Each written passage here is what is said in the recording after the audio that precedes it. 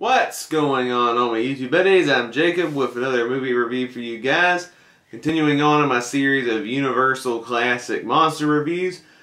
Very well timed that we're doing this review as Universal's new adaptation of The Invisible Man comes out later this month. Today I'm reviewing the sequel to the original classic 1940's The Invisible Man Returns.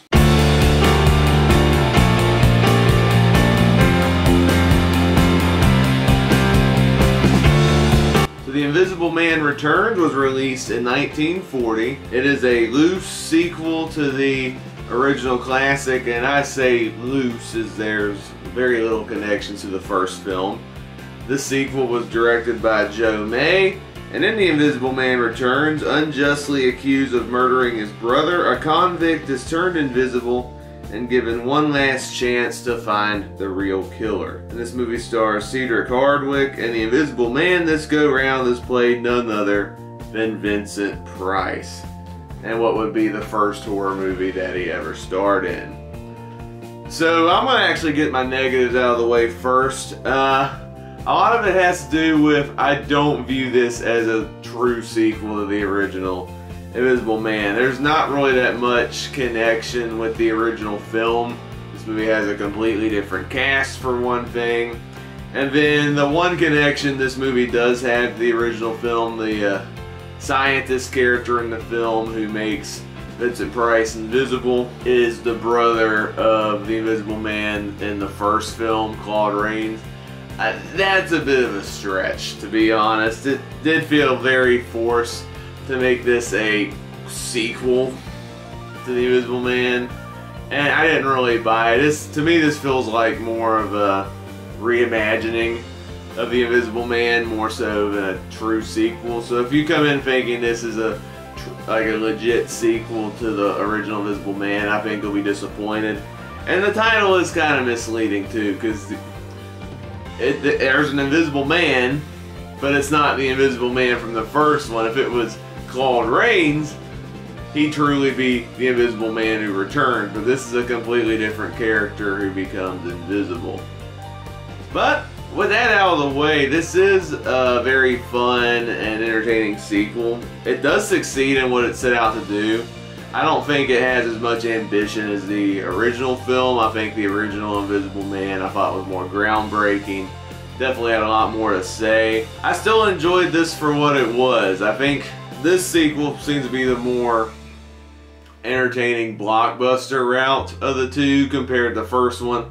I think, like I said, had a lot more weight to it. It definitely had a lot more to say. This one's just an entertaining horror film that has some suspense in there. It does have some tension. And you just enjoy it for what it is. A lot of it has to do with Vincent Price in the title role. I think Vincent Price does add a lot to this film. Like, you know that he's innocent of what his character is accused of, and he goes out of the way to make sure that he can prove his innocence, even if his invisibility gets him mad in the process. And Vincent Price excels at being mad, and so seeing that the first time he's ever been in a horror film is just awesome to see the beginnings of a horror icon. I love seeing Vincent Price in this role. Cedric Hardwicke is good too in his character. It's hard diving into his character because of spoilers if you hadn't seen it, but I did enjoy his character as well, and he definitely added a lot to the film as well. I'd say the visuals are just as awesome as they were in the original Invisible Man. It is quite impressive how they were able to make it look like Vincent Price was invisible the whole time.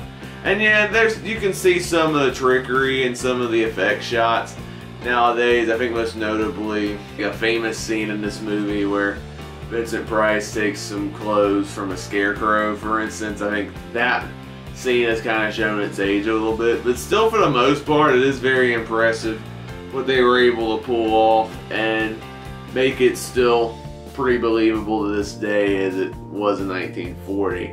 I do enjoy this sequel, not as much as the first film. I think because Claude Rains did such a great job, and that movie was also directed by James Whale as well, who just embraced the overall tone and direction. This sequel I knew would fall flat a little bit, but I still enjoyed it for what it was. you still got some entertaining moments in here, and of course when you got Vincent Price in something and he embraces the role, it's gonna be a lot of fun. And that's what I got out of The Invisible Man Returns, and it's definitely an enjoyable film, even if it being a sequel to The Invisible Man is a bit of a stretch, to be honest, but it's still a lot of fun, and I do recommend it for mild thrills and fun. I'm going to give The Invisible Man Returns a 4 out of 5 stars, and on the 100-point scale, it's getting a 75 out of 100. So that wraps up my review of The Invisible Man. It's part of my series of reviews where I'm reviewing all of the classic Universal monster movies. As you might have seen in past videos, or if you're new to this series, I did buy this collection a while back that has 30 of these classic Universal monster movies. It's got all the classic Dracula films, Frankenstein movies, The Wolfman, The Invisible Man, The Mummy. It also has Creature from the Black Lagoon, Phantom of the Opera. It even has some of the crossover films, including the ones with Abbott and Costello. So there's definitely a lot of interesting movies on here. Most of these reviews are first-time viewings for me, especially a lot of these sequels, which I think are more obscure for a lot of people. But it's definitely been an interesting series so far. I'll leave a link in the description below for my playlist of all the reviews I've done so far. I've already had reviews of Dracula, Frankenstein, The Mummy, The Invisible Man, Bride of Frankenstein, Werewolf of London, Dracula's Daughter, and Son of Frankenstein, along with The Invisible Man Returns this video. I definitely have a lot more reviews coming very, very soon. If you're a fan of this classic franchise, which definitely paved the way for the horror genre that we know today, definitely take a look at that playlist down below in the description for you to see more. The next review I'll be tackling in this series is going to be The Mummy's Hand, which is the first sequel to The Mummy, also released in 1940. Definitely look forward to that video coming to this channel very, very soon. But if you've seen The Invisible Man Returns, let me know down in the comments below. Would you follow the film? Did you love it? Did you hate it? Were you mixed on it?